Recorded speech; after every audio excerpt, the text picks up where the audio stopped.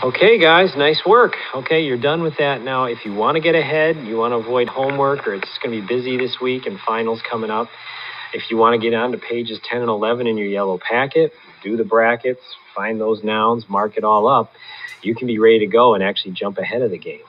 More review time you get, the better. But Monday, we're going to nail down all our clauses, and we're going to have the test right away on Tuesday. Wednesday's a review day, and then it's finals time. So the sooner you get ahead, the better you want to. That's awesome. We can all get going on that. If you have questions, don't hesitate to come see me or call me, email me.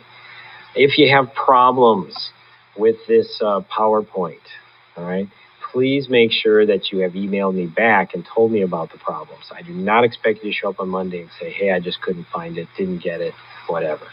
So hopefully things went well. It's a fun experiment. Love to hear how it went for you guys. I hope you had a great weekend. See y'all on Monday.